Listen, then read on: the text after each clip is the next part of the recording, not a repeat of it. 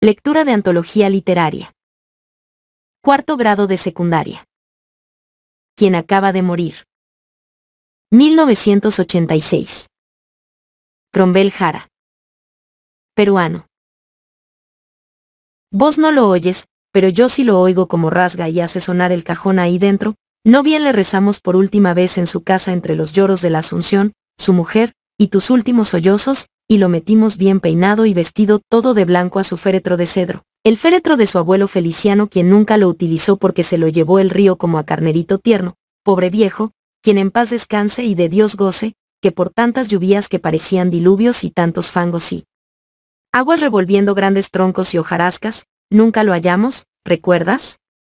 Al viejo lo enterró el río, se hizo raíz y agua, como a las culebras, nidos de plaquío y cerdos y vacas que arrastró, aunque después don Eladio el Huaringa dijo que lo vio transformado en sapuachero, pero que no sabía que era él, el viejo Feliciano, hasta que luego lo reconoció por la voz, y fue que le dijo él, secreto, que quien acaba de morir lo había aventado de la peña esa de su lindero al río.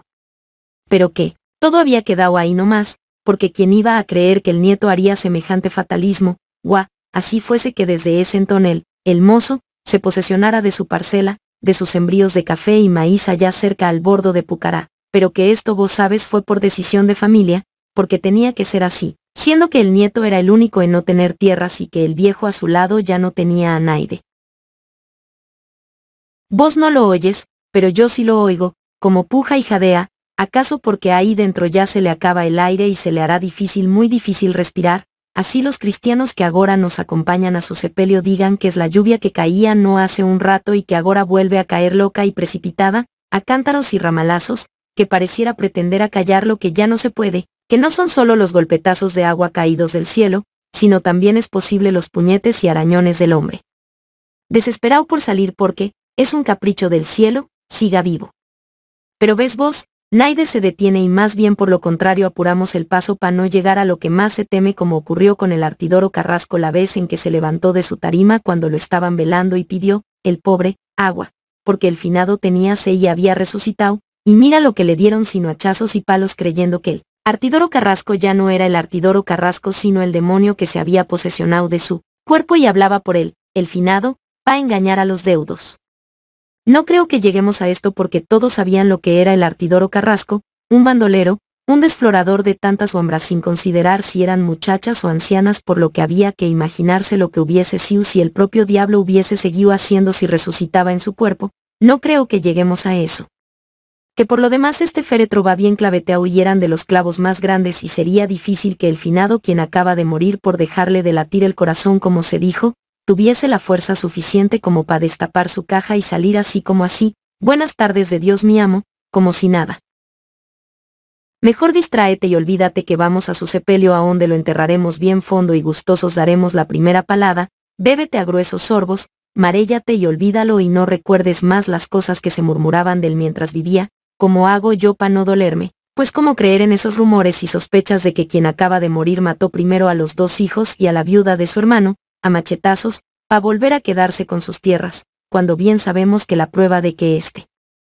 finado no lo hizo fue el hallar ensangrentado el machete del loco Eufemio Carrasco, el hermano del bandolero, aunque éste negó diciendo que no había sido él, antes de que lo lincharan, que no tenía por qué hacerlo con una pobre viuda y unos churres indefensos. Así el hermano de quien acaba de morir hubiese sido el primero en darle un leñazo al Artidoro Carrasco la vez en que estando finado pidió agua y en vez de agua le dieron lo que ya es sabido, por lo que no fue un escándalo sino más bien cierta forma de recompensar, bien vista por muchos, el que quien acaba de morir también ocupase las tierras del loco Eufemio Carrasco, con la de su hermano el bandolero además de las de su cuñada y sobrinos muertos por el Eufemio, juntándose todas con las del abuelo.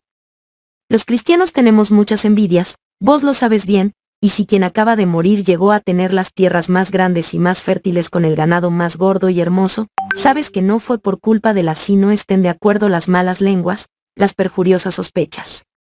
Porque todo parecía estar según la santísima y la milagrosa decisión del cielo y de Dios.